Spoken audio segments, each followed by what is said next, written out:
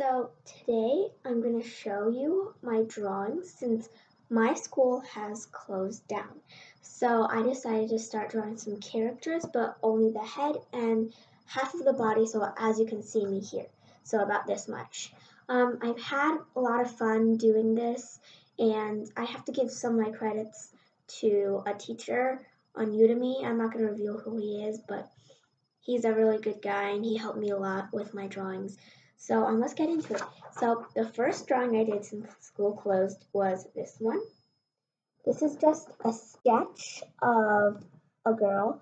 As you can see, I didn't do any coloring work. I just sketched out with pencil and then I highlighted with red pencil. So the focal point when you draw is this, like for me, the focal point, I wanted it to be the eyes. So you see, you can make them thicker, a bit darker, and it also matters in the point of view. But see, here I made a mistake. I shaded, but if you accidentally make a mistake and you shade in places where you don't want to shade, you can actually shade in the background for that color because her neck is loose here and there's no hair. So it would look like a background. As you can see on all of my other drawings, there's a background. For example, this one, the girl butterfly. The background is peach colored, and so is the background where we can see. Oh, and for the eyes, if you want them to be the focal point, make them bright in a different color. So green, yellow sort of goes with green, so I made her green eyeliner, and you have to put a glimpse, a white spot, if you can see, on her eyes. And you see she's looking up and her eyebrows are a bit up because you would see a butterfly like this, right? Also, you want to match her shirt too. I made it a V-neck, unlike some of my other ones, like this one. She does not have a V-neck. By the way, this is my favorite one. She has a V-neck, and I thought gray is a dull color that would go with bright, lively colors and gives good contrast. Last comment, there is a hairband here. It sort of folds into the scalp, if you can see, and it gives a totally different color but matches with something else, like the pink from this headband matches with the purple from the butterfly. Okay, so we can take a look at the other one.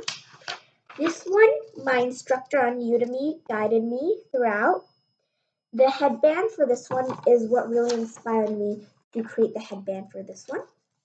So for this one, at first he gave the basic outlining and he wanted to outline with red pencil again, but I paused him and said, is there any way I can add any bright, lively colors into this? He was pretty surprised, but as this is my first one with real color, this is the one after I did my first sketch. So this one I added bright, lively colors. After having relatively dark skin and relatively dark hair, and I wanted her, and relatively dark lips, I really wanted her to have something that would pop. And so since this girl has a headband, I just imagined in my head how beautiful a yellow headband would be. And so I did it, and the bright lively colors are matching. We will move on to the second to last, which is this girl right here. As you can see, she has an ombre hair effect, and I blended that in pretty well. And the shirt background is supposed to be a smiley face, but the reason it's half hidden is because her hair is blocking it. So you want it as most realistic as possible. This part, it's a bit dark from here if you contrast this part to this part. So you really want to make the even blending, like here to here. But here, if you press too hard, no. You have to press exactly the way. And her eyes are in purple, her face is in purple, her blush is in purple, no. But it adds a good contrast as the red. Okay, last one is my favorite one. So this girl, she actually has sort of a dark halo around her. This to emphasize that she is the main part. And also for this one, the focal point is also the eyes. As you can see, I drew a little nose. The nose is not very clear itself. Basically, parentheses, smaller parentheses, but a little shading in between. And for the lips, like me, I have a lot of trouble with the lips. So a trick I like to do is I just shade in the part where the lips should be, and then I add a small curved line on top and a really tiny dash on the bottom. That adds a good look to it. And as you see, the blush goes all over, and freckles. I don't know why I like freckles. It just gives it a really nice pop.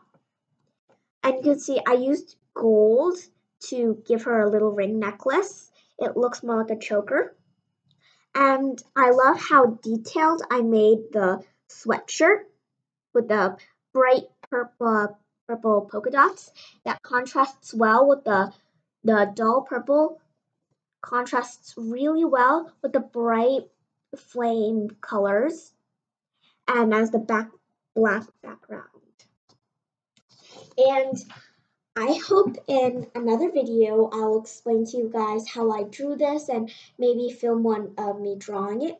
But this video is dedicated to Alia, my classmate, and we have to stay home, and I love chatting with her on Gmail. It's most of my favorite things to do. Well, see y'all. Let's Alia, goodbye, and everyone, goodbye. Thank you.